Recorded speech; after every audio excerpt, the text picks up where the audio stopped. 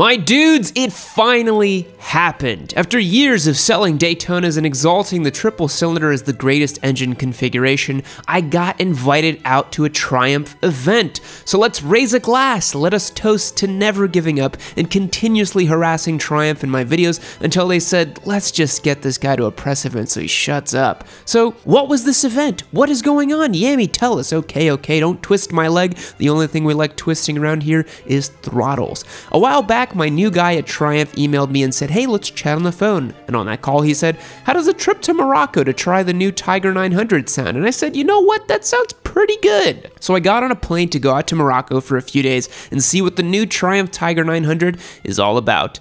As a quick aside, I will be putting out a longer form, more raw impression of the bike as I rode it around Morocco. You guys know I had to capture some good old-fashioned moto vlogs while I was on it, so be on the lookout for that later on and subscribe so you don't miss it. Today's video is a comprehensive look and review of this new motorcycle, the Tiger 900, so let's get into it. The Triumph Tiger is a beloved motorcycle amongst Triumph aficionados such as myself, but especially amongst owners of this bike. Ask any former or current Tiger owner how they feel about their bikes, and you better pull up a chair because you're about to get a loving, doting earful of the glory that is the Hinckley-based brand's flagship adventure bike. Owning a Tiger is kind of like being a vegan. How do you know if someone owns a Triumph Tiger? Don't worry, they will tell you. Triumph is well aware of this love of their bike. In fact, they've sold over 80,000 units of their Tiger 800 lineup since its inception. Adventure bikes sell in the same way that Jeeps sell because of their rugged, off-the-beaten-path look. GS's, KTM adventure bikes, and Teneres are very appealing to people who want to look like they might hit up the Dakar Rally next weekend. And honestly, isn't all of motorcycling just selling someone on a dream, even if that dream only lives in the owner's head as they make their way to Starbucks? Let's go over some of the high-level changes made to this bike. The Tiger 900 is an all-new motorcycle. Now, when I say all-new, we're talking a new engine and frame. They've also gone away with naming it the XC, XCE, or any other combination of letters. It's much simpler now. You got the base, the GT, the Rally, and Pro versions of the GT and the Rally, which we're going to go over in depth. The 900cc, or rather 888cc mill found in this bike boasts a wider torque curve, Euro 5 compliance, and a unique new firing order known as the T-plane crank. The bump in displacement is a trend we're seeing across the board in order to meet these tighter emissions regulations. This T-plane crank struck me as a marketing gimmick at first, but it really does give the engine a distinctive bark and tone over the typical 3-cylinder offerings from Triumph.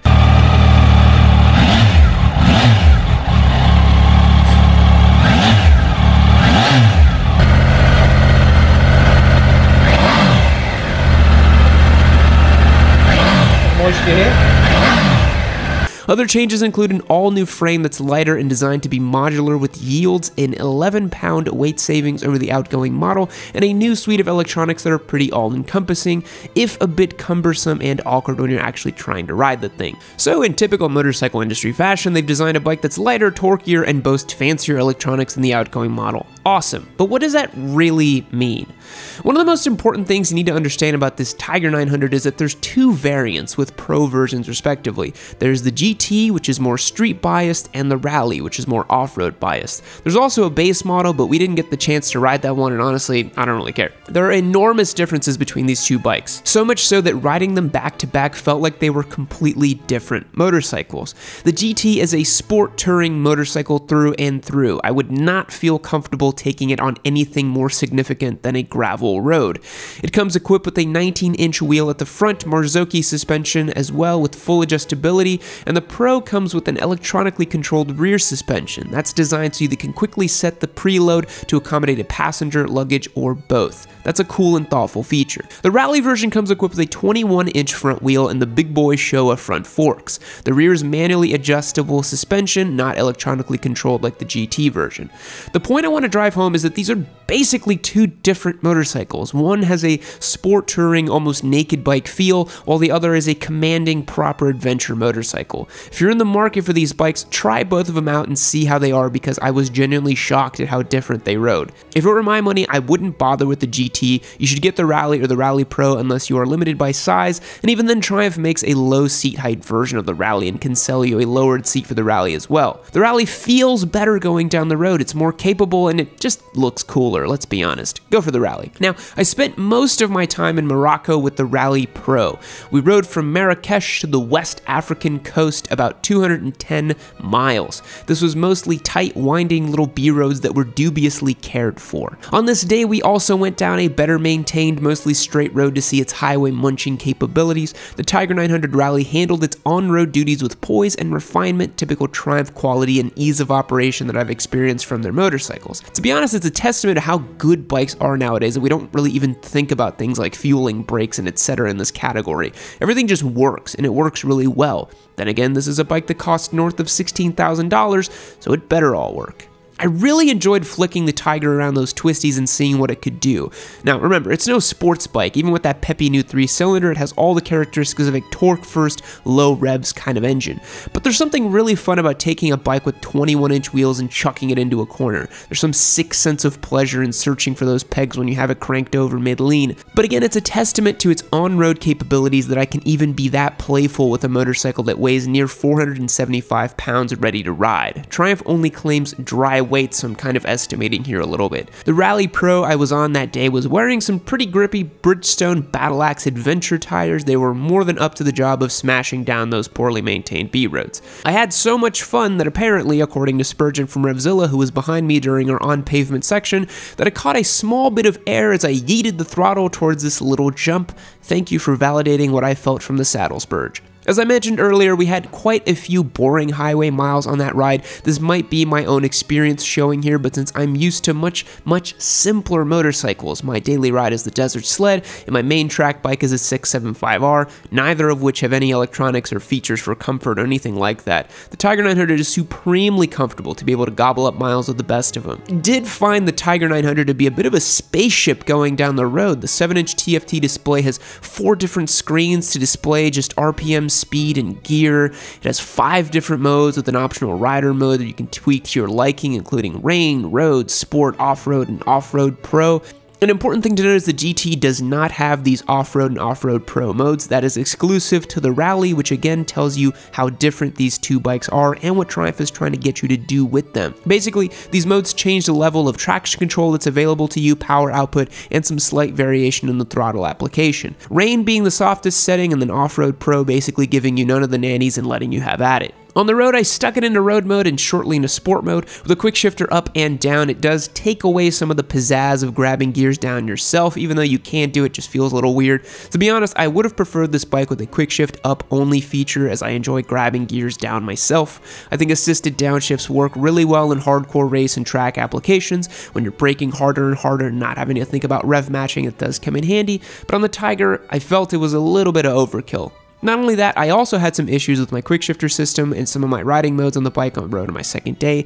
I couldn't get it to quick shift. It was stuck on road mode with no traction control available to me. However, only one other person I spoke to had these problems, so it could just be some weird pre-production problems. On a scale of 1 to 10 in terms of obtrusiveness, the electronics on this motorcycle are a 5. They absolutely inform and dictate your experience with the machine, but it doesn't dominate it. When you turn the key and start it up, the 7-inch screen lights up with the Triumph logo and you start getting all the whiz-bang features flying at you. My honest opinion, I don't really like this level of electronics on bikes. I prefer good old-fashioned analog fun, but in this segment it's important and it is necessary to keep up with the competition. When you start it up, you need to navigate to the proper settings, select your mode, be mindful of your modes, etc. Again, it's a 5 out of 10 for obtrusiveness. You will definitely notice and be informed by these systems. Also, it does not remember what mode you were in when you turn off the key, which is a bit annoying. The throttle response is sublime. Triumph is well regarded in the industry for having one of the best throttles out there. It's one of the reasons I adore my 675R. It has the crispest cable actuated throttle with the nicest fueling. I love it so much. But this new generation ride-by-wire system that Triumph has cooked up, it definitely feels artificial, but it's predictable,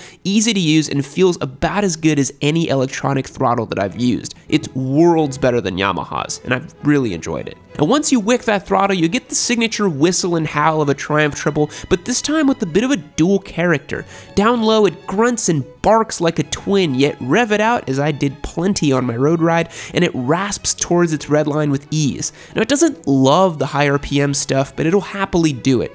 My favorite thing to do after we'd set off from our photo shoots was to just goose the throttle from 1st through 4th gear and just clicking up the gears with the quick shifter. It's a perfectly refined experience. Now, on our second day, we did some off-roading. Full disclosure, you guys know I'm a dedicated track junkie and I love going fast, but I do lack experience in the dirt and by no means an expert.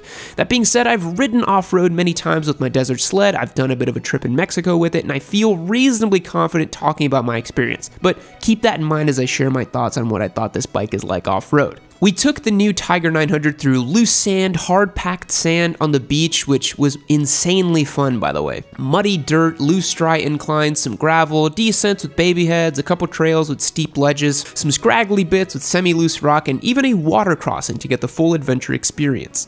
My only reference point for this machine is my own desert sled, and boy how they are different and yet the same. The rally is definitely aided by those electronics. The 21-inch wheel, which was sporting Pirelli Scorpion rallies on them, which is not the tire it comes from the factory, but it should be. The desert sled had those stock when you buy it. And the sublime big show of front forks, they soak up bumps with ease, and the ground clearance you have, it's easy to smash some ledges that make you think, I'm about to wreck the skid plate on this press bike. Much like every other sort of off-road bike with a healthy amount of torque, the rear wheel is very much willing to slide and skid around whenever you add a little bit more than 20% throttle at any time. It's a really fun way to ride the Tigers. Add some gas and scoot it around.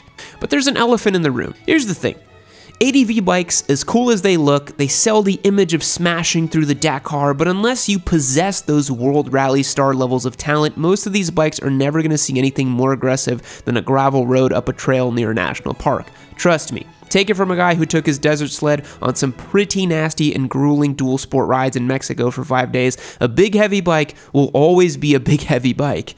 ADVs are almost like the new age scramblers with a comfort and touring twist. They can go off-road and carve up some rather difficult terrain if you choose, and they can go on-road and munch down the miles and do all of it with sophistication, style, technology, and relative ease. So what place does the Tiger 900 serve? Well, as a jack of all trades, it needs to be able to do everything but not be great at any one thing. So is it great at not being great at anything?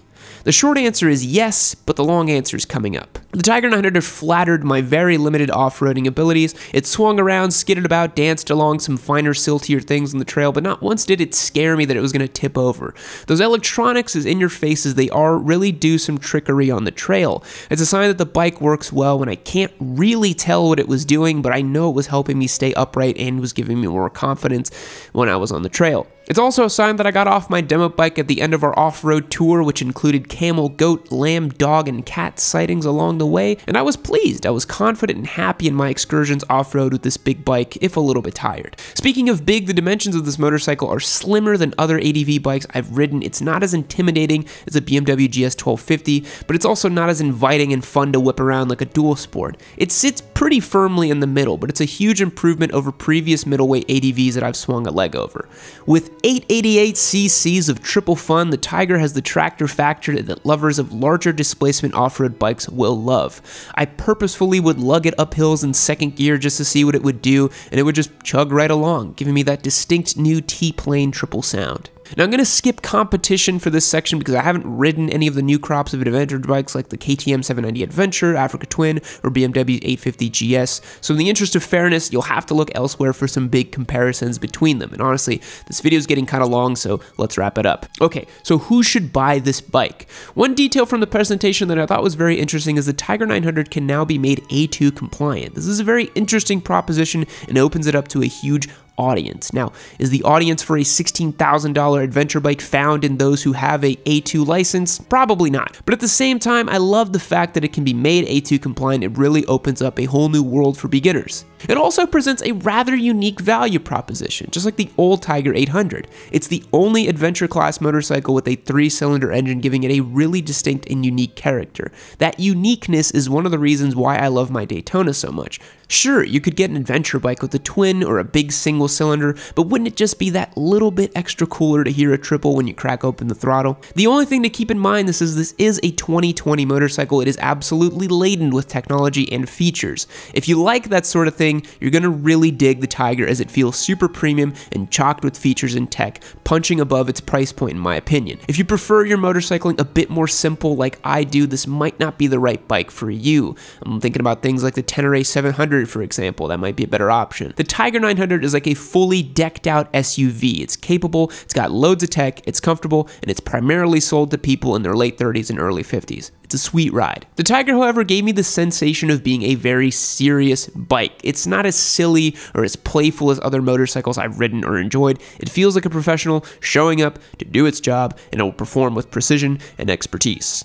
Sure, you can have fun, it's still a motorcycle after all, but it goes about its business in a very serious manner. So if you're looking to throw down serious mileage on your motorcycle and you want to do it in style and comfort, all while having the possibility of doing some light off-roading, the Tiger 900 is an amazing premium option. This motorcycle would make a fantastic addition to someone's stable as their commuter, long-distance rider, and more. It's a versatile and capable machine that does well in nearly every environment. So, question, is the Tiger 900 great at not being great at anything? I think so.